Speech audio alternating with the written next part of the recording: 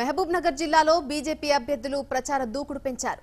ఇక మక్తల్లో బీజేపీ జెండా ఎగరడం ఖాయమని ఆ నియోజకవర్గ బీజేపీ అభ్యర్థి కొండయ్య ధీమా వ్యక్తం చేశారు. టీఆర్ఎస్ అభ్యర్థులకు నియోజకవర్గంలో నిరసన సెగలు తగులుతున్నాయని చెప్పారు. కేంద్ర ప్రభుత్వం అమలు చేసిన పథకాలే తనను అధికారంలోకి తీసుకొస్తాయంటున్న మక్తల్ బీజేపీ అభ్యర్థి కొండయ్యతో మా ప్రతినిధి శశికాంత్ ఫేస్ టు ఫేస్. ఎన్నికల ప్రచారం జోరుగా సాగుతుంది. వివిధ పార్టీలకు చెందిన అభ్యర్థులు వారి నియోజకవర్గాల్లో తమ ప్రచారాన్ని ముమ్మరం చేశారు. ఇక్కడ మక్తల్ నియోజకవర్గానికి చెందిన బీజేపీ అభ్యర్థి కొండయ్య గారు మనతోనే ఉన్నారు. వారి ప్రచారం ఎలా సాగుతుంది, వాళ్ళకు వచ్చే ప్రజల నుంచి ఎలాంటి ఆదరణ వస్తుందో వారి మాటల్లోనే విందాం. చెప్పండి సార్, మీ ప్రచారం ఎలా సాగుతుంది, మీ ప్రజల నుంచి ఎలాంటి ఆదరణ వస్తుంది? భారతీయ జనతా పార్టీకి మక్తల్ నియోజకవర్గంలో గ్రామాన పోలింగ్ బూత్లో దాదాపు 100 మంది కార్యకర్తలు ఉండడం వల్ల ఈసారి క్యాండిడేట్ గ్రామాలకు వెళ్ళక ముందే ఒక రౌండ్ ఇంటింటి ప్రచారం పూర్తయింది.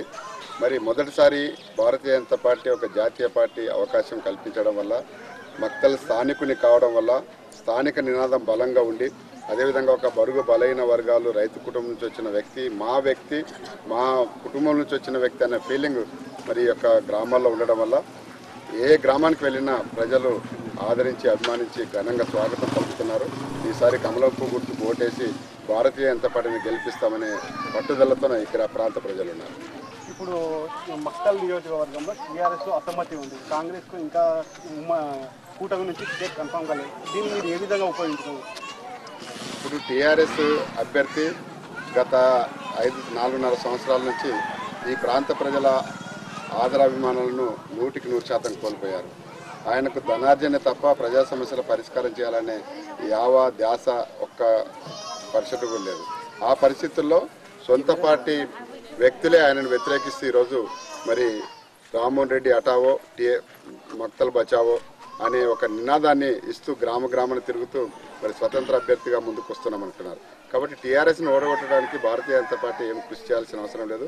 టీఆర్ఎస్ అసమ్మతివాదులే కృషి చేస్తున్నారు. కాబట్టి భారతీయ జనతా పార్టీ ఒక్కటి మాత్రమే గెలుపు కోసం ప్రయత్నం చేస్తున్న పార్టీ, 106 గెలిపే లక్ష్యంగా పనిచేస్తున్న పార్టీ. ఎలాంటి అసమ్మతి లేకుండా మరి ప్రజల ఆదరాభిమానంతో మరి 30 సంవత్సరాల రాజకీయ జీవితంలో మొదటిసారి అవకాశం వచ్చింది కాబట్టి దాన్ని ఉపయోగించుకుంటూ ప్రజలకు ఆ విషయం తెలియజేస్తూ ఈరోజు రాజకీయంగా ముందుకు పోతున్నాం.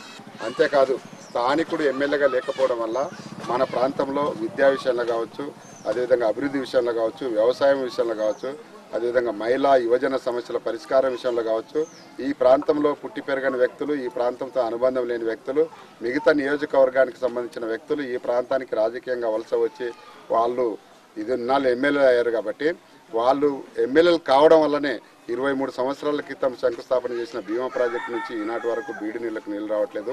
మరి విద్యా విషయంగా మక్తల్లో ఒక నియోజకవర్గ కేంద్రంలో 70 సంవత్సరాల స్వాతంత్ర చరిత్రలు కూడా ఒక డిగ్రీ కళాశాల లేకపోవడం, ఒక బస్ డిపో లేకపోవడం, ఒక కోర్టు భవనం లేకపోవడము, మరి గ్రామీణ ప్రాంతాలకు రోడ్డు సౌకర్యం లేకపోవడము, అదేవిధంగా గ్రామీణ ప్రాంతాలకు బస్సు సౌకర్యం లేకపోవడము, ఈ విధంగా ఒక్క విధంగా కాదు అన్ని విధాల ఈ ప్రాంతాన్ని నిర్లక్ష్యానికి గురి చేశారు.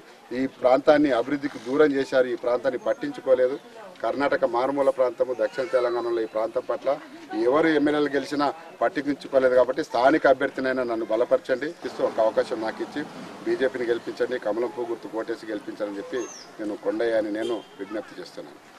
ఇది ఒక్కసారికి నేను స్థానికుడిని, మీ మధ్యలోనే ఉంటాను కాబట్టి ఒక్కసారి నాకు అవకాశం ఇస్తే నేను మక్తల్ జిల్లా నియోజకవర్గ మొత్తాన్ని అభివృద్ధి చేసి చూపిస్తాను. దయచేసి నాకు ఒకసారి అవకాశం ఇవ్వండి అని అవకాశం ఇచ్చి బీజేపీని గెలిపించాలని కోరుకుంటున్నారు. శశికాంత్, భారత్ టుడే, మహబూబ్నగర్.